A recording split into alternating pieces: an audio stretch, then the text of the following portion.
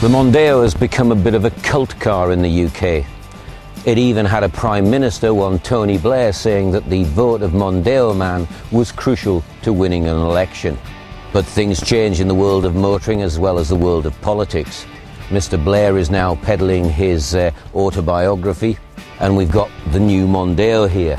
If your memory can stretch back to 1995, you'll realise that this version and the original bear nothing in common. They look as if they come from another planet.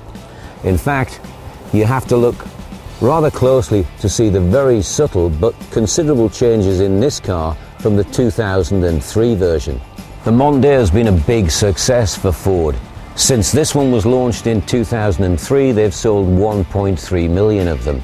And although sales in the big family car sector have gone down, the Mondeo sales have held up remarkably well. The problem for the new Mondeo is this. It is actually now an outstanding car. I've been driving it for the last 4 hours, and if it had a German badge on the front of that grille, you could put £10,000 on the price quite easily. Because when it comes to, does it drive as well as the German premium brands? Yes, it does, and probably better. Does it look as good as the German premium brands? Well, if you get rid of the snob value, I think it does as well. Is it more practical and got more room? Yes, it does. The problem is, does it have the image? Sadly, the answer for Ford is probably still no, even if it deserves to have the image, because the car is certainly good enough.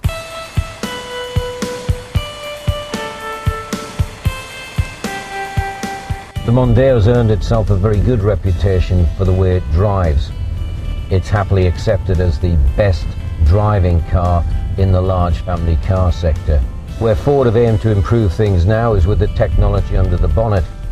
We've got the new 2-litre Ecotec petrol engine, which cuts emissions. They've worked a great deal as well on the refinement on the interior of the car. So whether you're in the front or the back, the sound level is very, very reduced. This is a car you could travel long distances in. We've done over 200 miles today, and I don't feel as if I've done any distance at all. So the new engines are refined. They're perfect for long distance cruising, which is what Mondeo Man does a great deal of the time up and down British motorways. But get yourself on a twisty, bendy road, and this car will surprise you on just how nimble and agile it is. It does not feel the big car that it clearly is.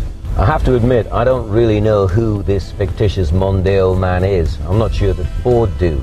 What I do know is that any buyer of this new Mondeo is going to be somebody getting a very, very good car. This new Mondeo is responsive, it's fun to drive, but also it can switch. If you're stuck in city traffic with this new auto gearbox, it's also very relaxing to drive. It is the complete package. And the best news is that Ford, very wisely in these very competitive times, have decided to keep the price as it was for the Mondeo, despite all of the changes. There's actually over 1,300 different part changes. Prices start at $17,295 and go up to just over £22,000.